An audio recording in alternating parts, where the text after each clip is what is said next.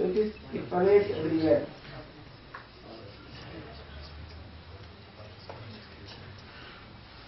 So the unit is limited in size, the space is unlimited. Okay, it is all pervading. If you look at the unit, it is an activity.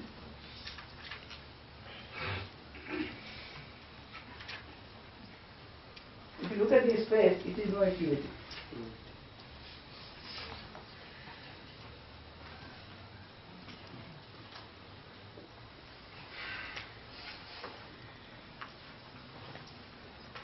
I think I can also write the Hindi equivalent of it. Okay. I mean, you don't worry. If you know Hindi and you can read it, it is fine. Otherwise, forget about it. I am doing it with a very specific purpose.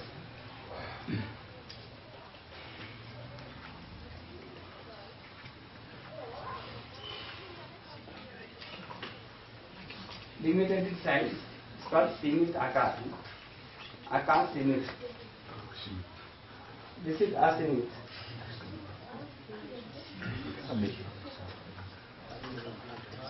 Asimit.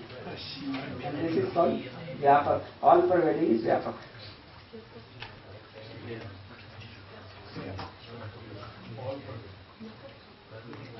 Something which pervades everywhere, right? That is Vyapak. This unit is Kriyasil, is an activity.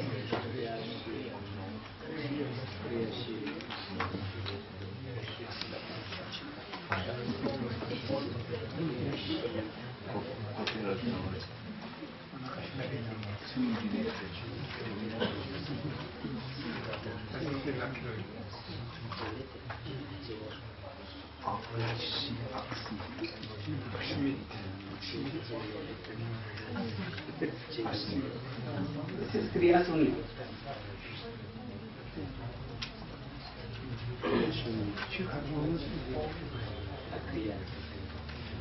So Kriya Sunni, therefore it is also called Sunni.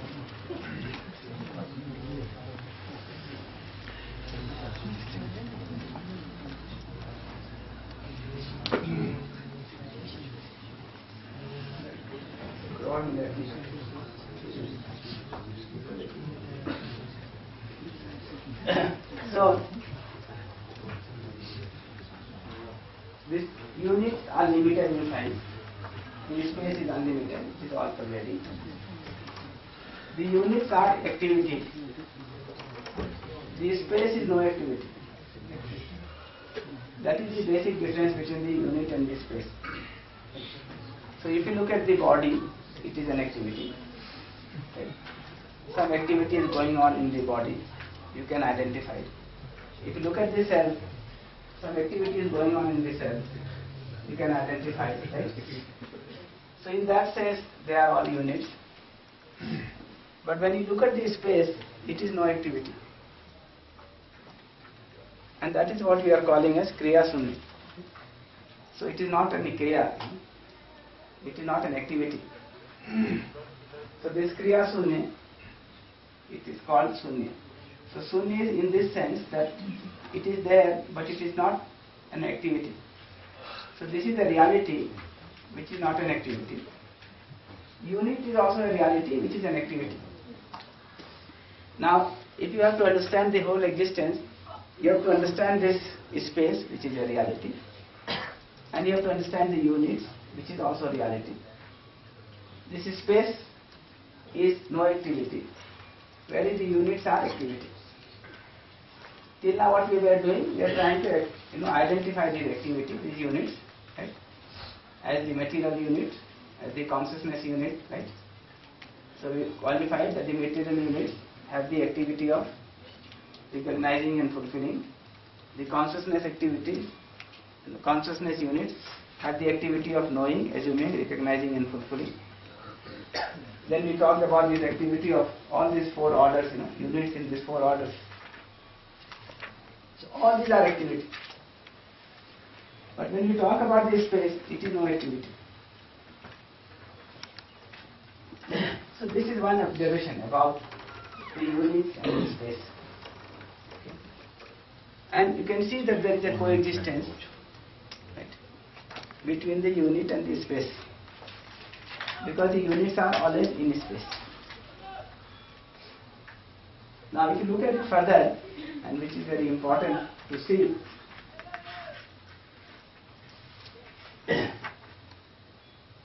the unit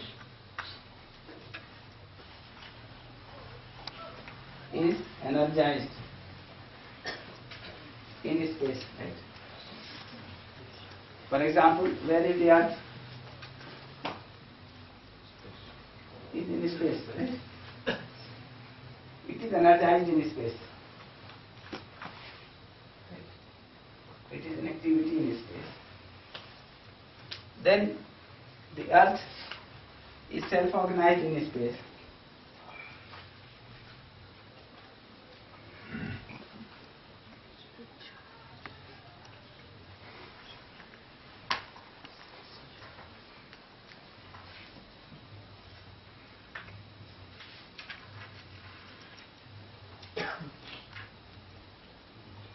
And it is recognizing its relationship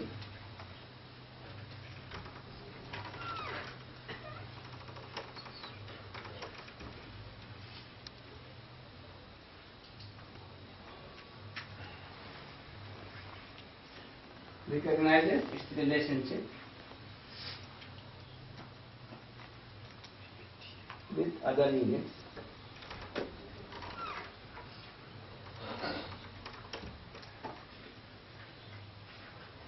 And fulfills it.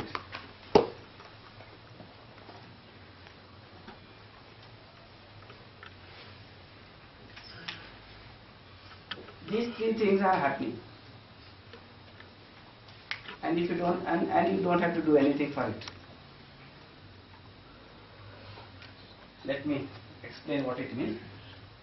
The Earth is in space.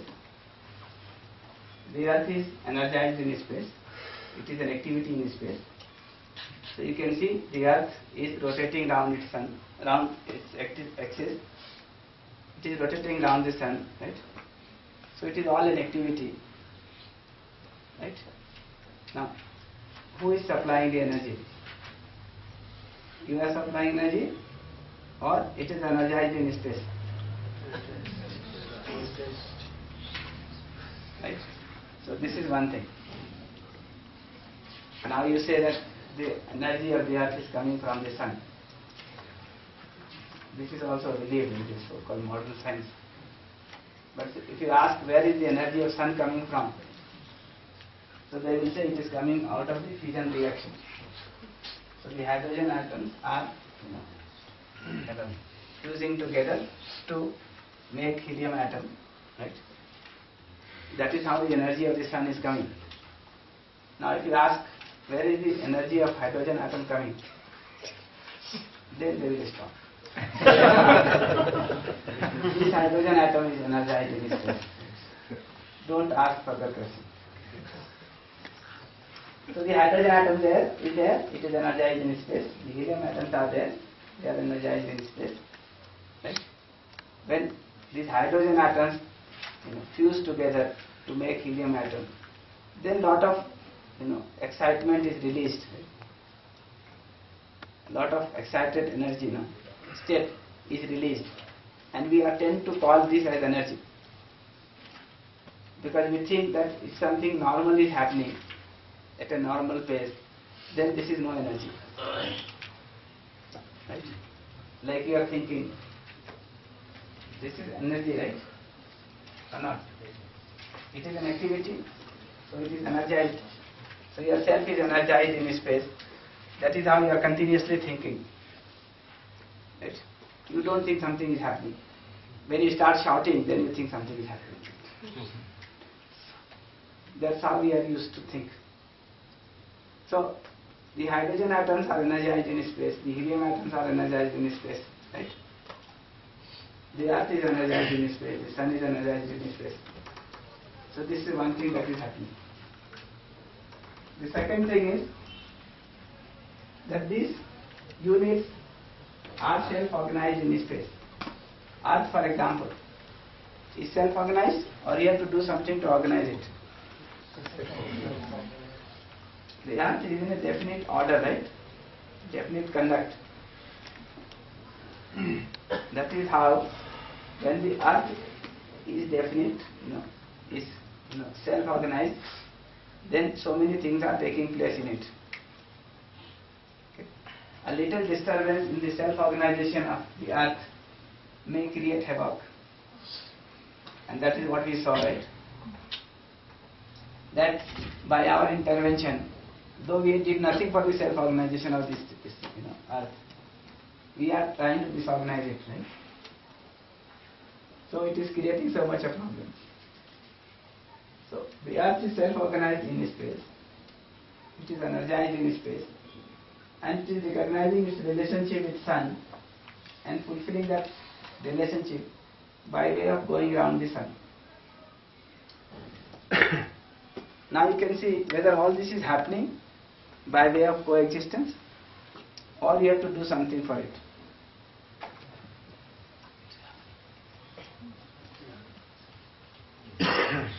Automatically happening. Right? It is happening by way of coexistence. Right? And when the earth is there, energized in space, self-organized in space, recognizing its relationship and fulfilling that relationship in space, then all this possibility of, this physical order and the pranic order and the animal order and the human order is there. And that is how we are there. Right? If this is not there, what will you do for yourself? कुछ नहीं कर सकते है ना, ये सब है पहले से, इसके साथ हमारा होना है, इसके होने के लिए कुछ किए क्या? Have we done anything for this to happen? It is there, right? And we don't need to do anything for this. We just have to understand this. So if you look at the whole existence, right, the existence is in the form of coexistence, which is in the form of units submerged in space, right? And this is the meaning of submerged, right? When you say submerged, what it means is these three things, right? The unit is energized in space, it is self-organized in space, it is recognizing its relationship with other units in space and fulfilling it.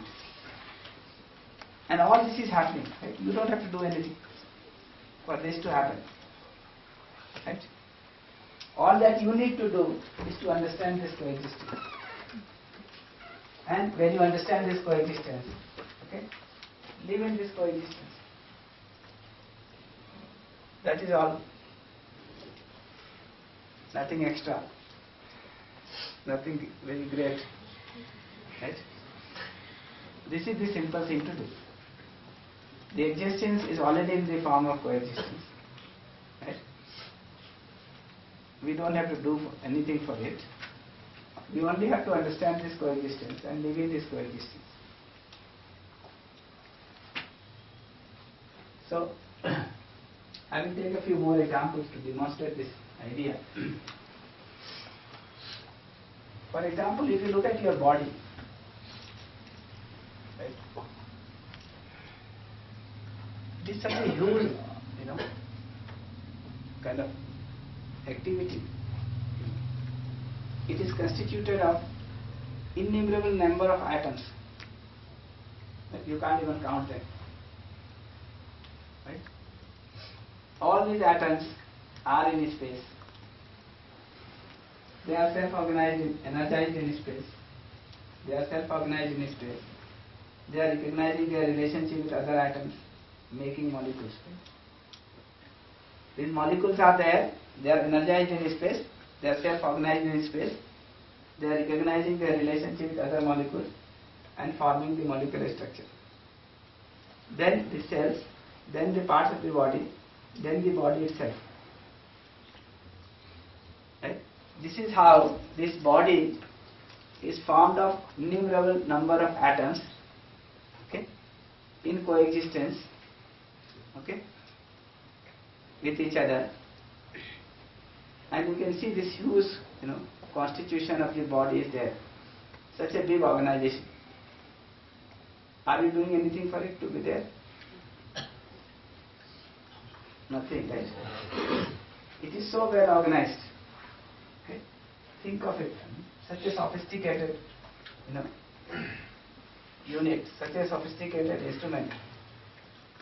If you had to make this instrument, right, it is going to be extremely difficult. All these robots that we have been talking about these days, right?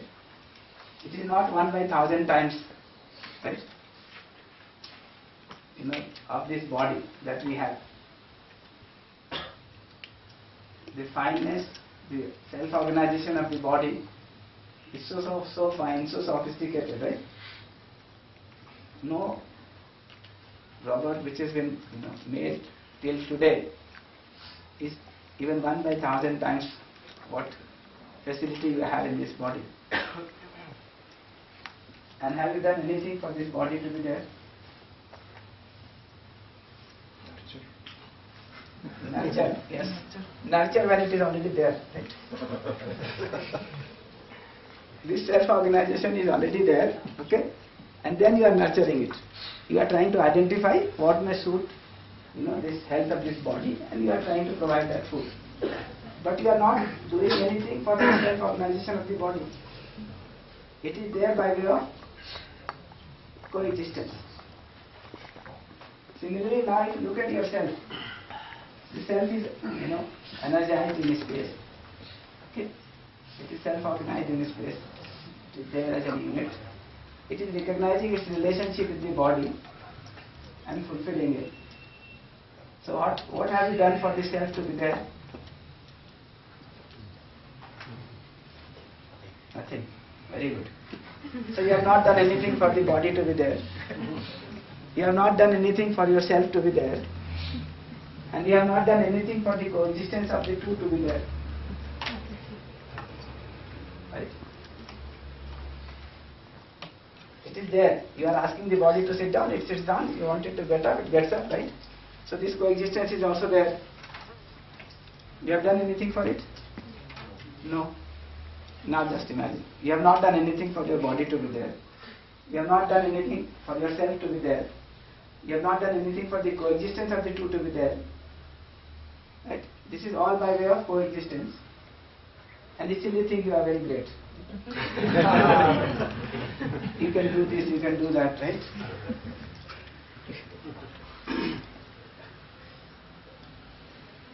So if you correctly understand this, what it turns out is that my very being as a human being is by way of this coexistence. Right? My body is by way of coexistence. Myself is by way of coexistence. Right? My coexistence of self and the body is by way of coexistence. That is what I am, right? That is the way I am. And if I understand this properly, then I can understand that all that I need to do as a human being is to understand this coexistence and live in this coexistence. That is the total scope. Right? The total scope for a human being to do is to understand this coexistence and live in this coexistence. Some people are again taking off. And very critical thing, right? So I must make them off.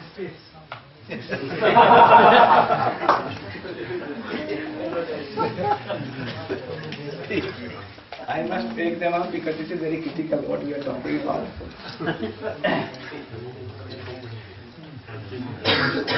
So let me repeat what I said. I said that our body has a very complex structure, self-organization, which is there by way of coexistence. We have not done anything for the body to be there. Our self is also there by way of this coexistence. And the coexistence between the self and the body is also there by way of this coexistence. We have not done anything for it. So it is all a gift of this coexistence, right?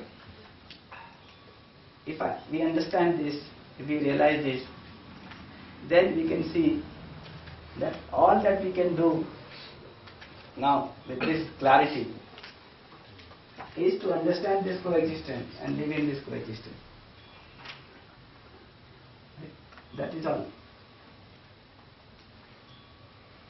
Everything is by way of coexistence. You understand it is enough.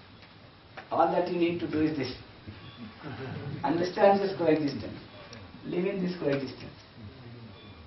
And you will see, when you understand this coexistence, it leads to happiness. When you live in this coexistence, it leads to happiness. Right? So happiness, in fact, is an indicator of the fact that we have understood this coexistence and we are living in this coexistence. Contrary to this, unhappiness is an indicator of the fact that we have not understood this coexistence. Instead, we have assumed some contradiction, right? Some opposition, and we are not living in coexistence. So, in fact, happiness and unhappiness is a built-in mechanism in this coexistence to make you realize this coexistence and live in this coexistence. Any deflection from this, right, keeps you giving this indicator in terms of unhappiness that you are not going in the right direction.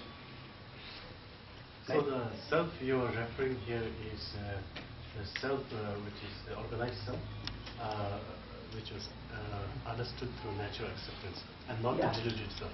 Ultimately, it has to reach there. Till it has not reached there and it is working only with this, it is stuck with the contradictions, right? And therefore unhappiness.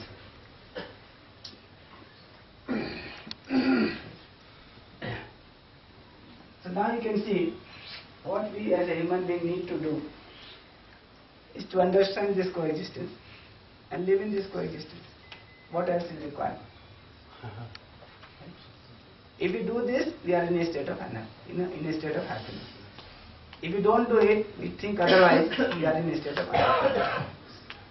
So your happiness and unhappiness is an indicator of the fact, whether you have understood this coexistence and living in this coexistence, or you have not understood the coexistence and you are not living in coexistence. So this is a check and balance. Okay, this happiness and unhappiness, right, put on you by this coexistence, right, which keeps indicating you whether you are going in the right direction or you are going in the wrong direction. If you look back with this background, right, what we have been saying right from the first day would now look very simple. Right? It says happiness is to be in harmony. That is to be in coexistence. You are already in coexistence.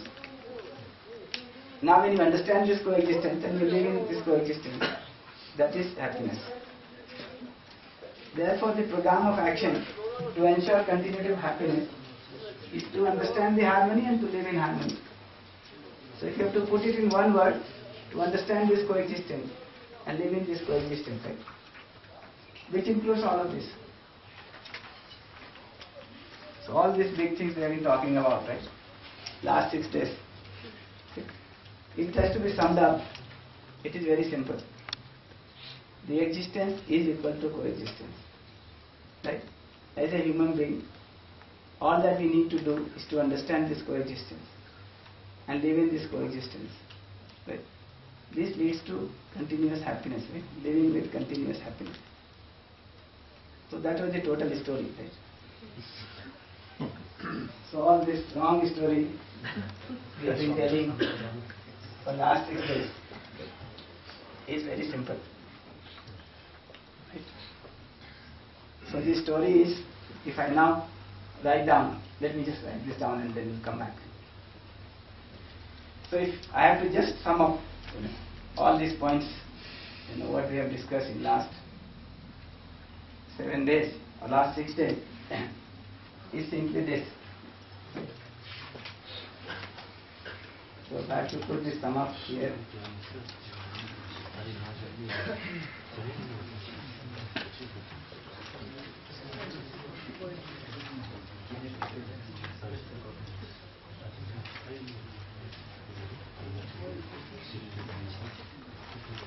So existence is equal to coexistence, right? Coexistence is continuous.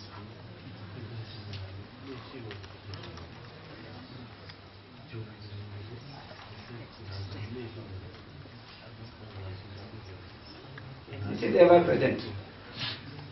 You don't have to do anything for it. ये नित्य वर्तमान है.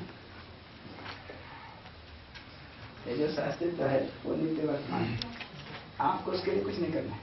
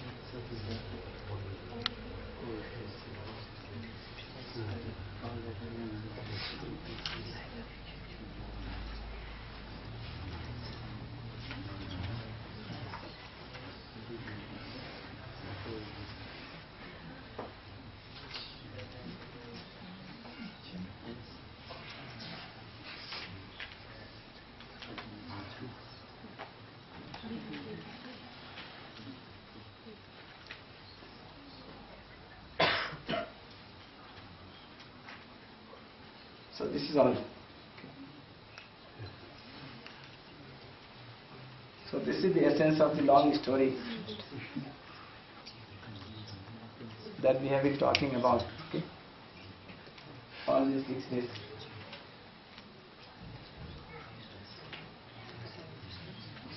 So existence is equal to coexistence, and which is ever present. All that I need to do is to understand this coexistence, understand this harmony, and live in this harmony. This leads to happiness. This leads to continuous happiness.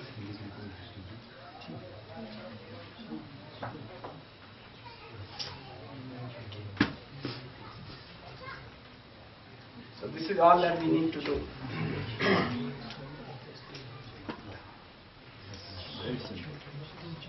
Very simple, right? Yes. One line. Conclusion. And you can see, this is not something great that you need to do. Okay? You don't have to construct this existence. Right? It is already there. It is already in the form of coexistence.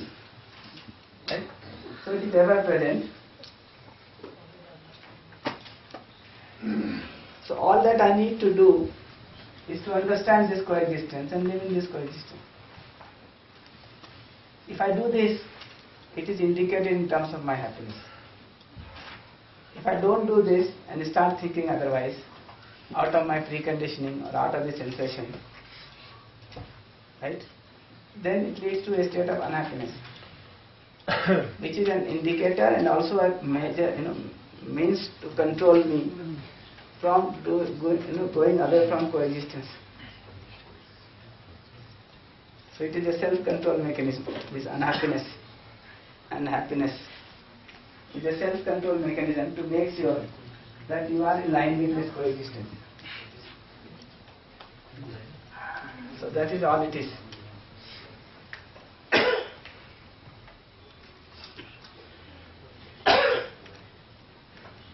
So this is the essence of the story. So even if you die, yourself will remain in coexistence. Yeah, in fact that's the point. Because it is embedded in coexistence, right? Any deflection from this coexistence, either in the form of thinking, in the form of feeling, or in the form of behavior, right, gives you this indication of unhappiness. So you have no option, right? You have the freedom only in the sense that you can feel or think otherwise, But you don't have the freedom that by feeling otherwise, thinking otherwise, you can be happy. Only when you think and feel in the line of this coexistence that you are in a state of happiness. Whenever you feel or think against this coexistence, you are in a state of unhappiness.